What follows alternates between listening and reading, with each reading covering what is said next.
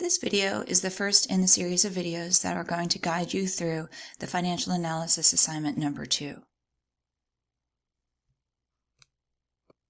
This is the beginner video, which means I'm going to assume that you don't know Excel, have never used Excel before, or have only used it very briefly.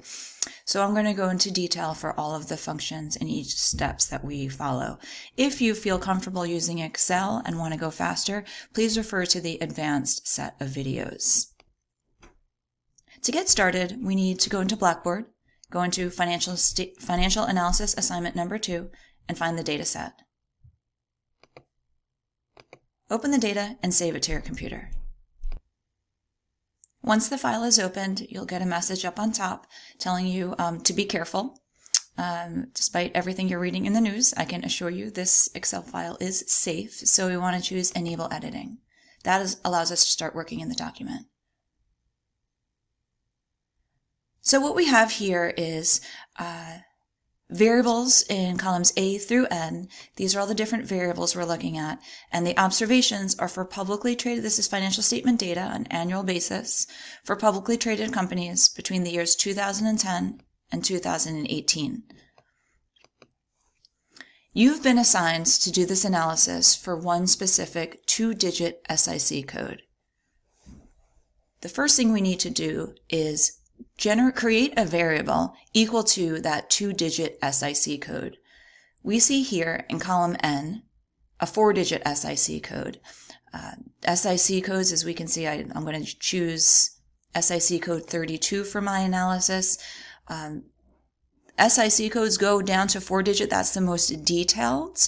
The 2-digit is slightly less detailed. I'm going to look at SIC code 32, stone, clay, glass, and concrete products. Your specific SIC code, you will not be doing SIC code 32.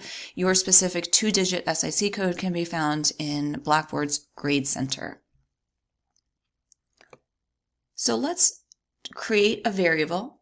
Let's name it, let's put our cursor into cell O1, and then let's name our new variable SIC2 for the 2-digit SIC code. And what we're going to do is find the first 2 digits of the 4-digit SIC code that we see here in column N. In order to do that, we need a formula. In Excel, for a formula, we have to start with the equal sign. That tells Excel we're about to input a formula. We're not just writing our data contents for that cell. We need to put an open parentheses to work on our formula, and it's actually a function. The function that we want is called left, because we want the left digits from contents in cell N2. So now it says returns the specified number of characters from the start of a text screen. Sorry, my mistake. I don't want this open parentheses here. I want equals function left, then open parentheses.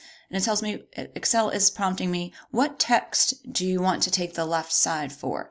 So then I want to just select cell N2. That's telling Excel, go to cell N2, look to the left, and then, comma, to prompt Excel to ask for, how many characters do you want starting from the left side? We want 2 digits, so I'm going to just type 2. Close the parentheses to tell Excel that we're finished, and hit enter. And I can easily check this. Looks like it works. So I want to drag down this formula, this function that I just put in. I can see here when I highlight column N that we have about 76,000 observations. So clearly I don't want to do this 76,000 times. Select cell O2, the one with a function in it. And if I hover over this bottom corner, I see a black plus sign. That's what I want.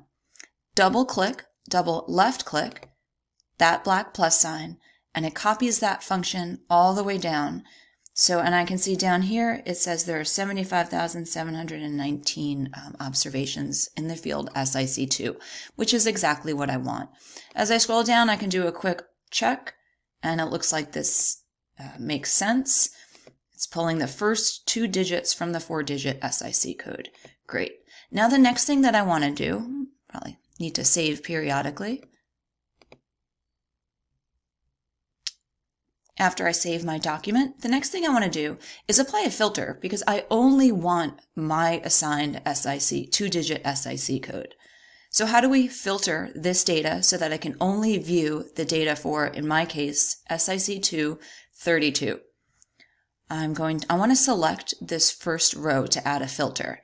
So if I move my cursor over this 1 here on the left, and I see that my cursor is turned into a black arrow on the left side, and then I left click, it's highlighted.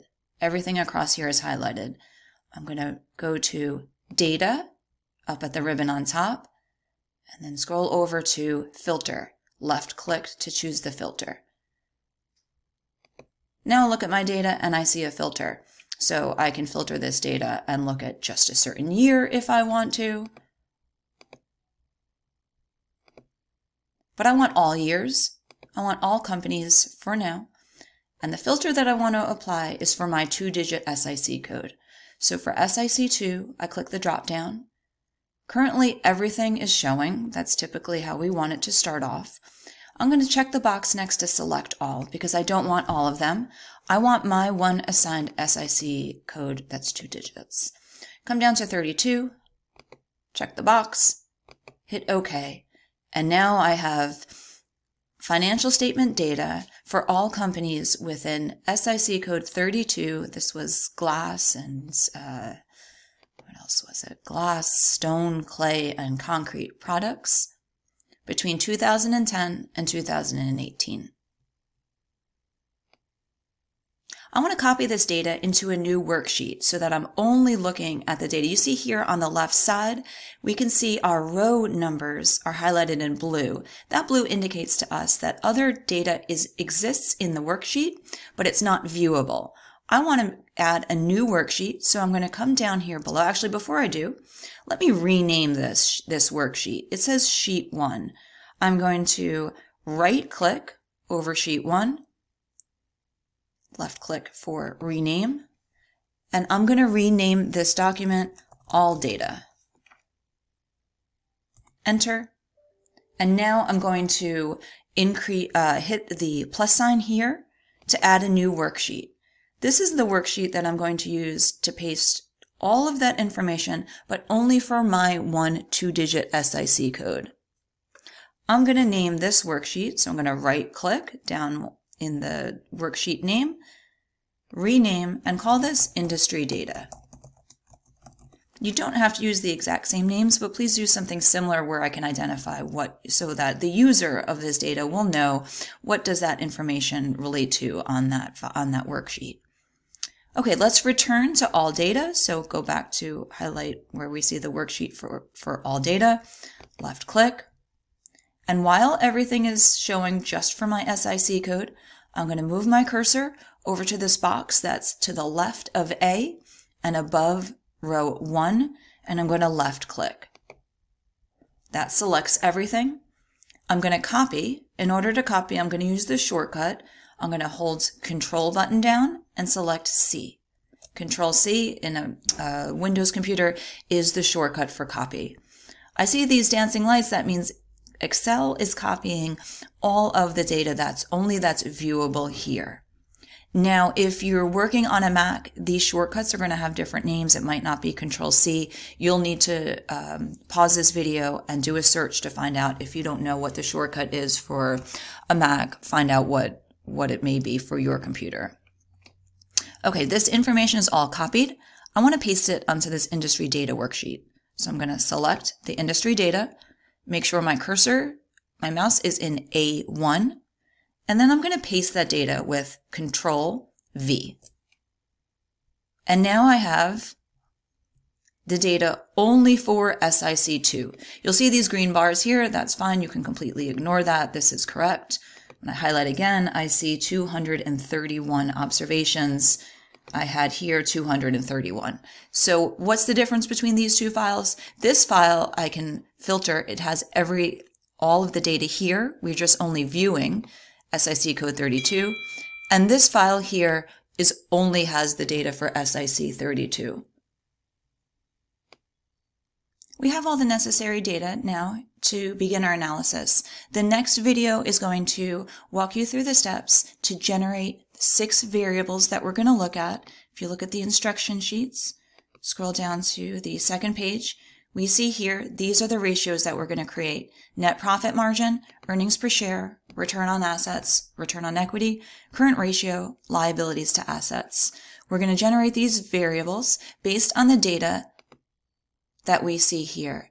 So if you think about earnings per share, we want net income minus preferred dividends. If you're wondering how these variable names correspond, how I knew that DVP was preferred dividends, we have to use this chart here of variable names. This is the first page of the analysis instructions sheet. Variable names and variable definitions. These are not my definitions. These are definitions coming from the database where I extracted this data from. So back to earnings per share, that would be net income minus preferred dividends, in parentheses, divided by number of shares outstanding, which we have here. We're going to do that in columns P through U, these 6 columns. We're going to create those 6 variables, and you can find that information in the next video.